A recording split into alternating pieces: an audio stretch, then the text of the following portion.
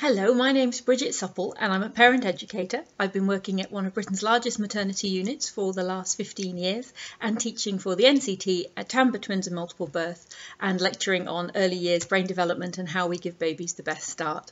And I'm here to talk to you today if you are pregnant.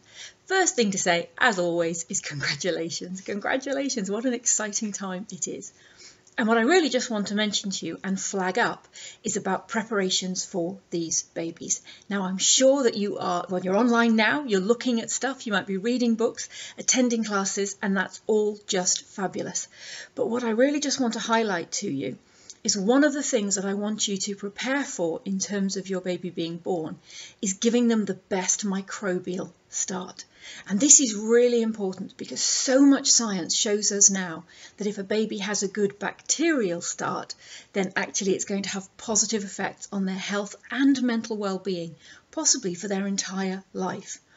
Now, I'll just backstep 1 second and tell you, if you don't already know, that you are actually a lot less human than you think you are. Did you know that for every 1 human cell we have 9 bacterial cells? It sounds a bit gross, but actually it's brilliant because we live in a completely bacterial world.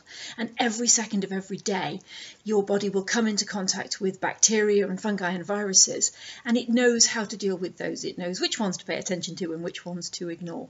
How do you get that? You get that from your mum, and you get that as you come down the birth canal. So we need to make sure that if you're approaching birth, that you've got the microbiome in mind, that you're thinking about ways of making sure that baby gets the best bacterial start. And I'm here to help you with that.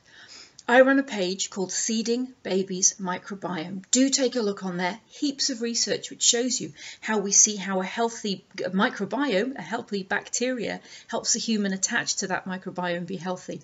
Everything from preventing diabetes to cancers, obesity, helping with mental health disorders as well. So much research that shows it's beneficial. So what I'm going to do in a series of these talks is help you make sure that you can give baby the best bacterial start. So it's a bit of an introduction right now, but stay tuned, stay on board, and let's give these babies the best start that we can.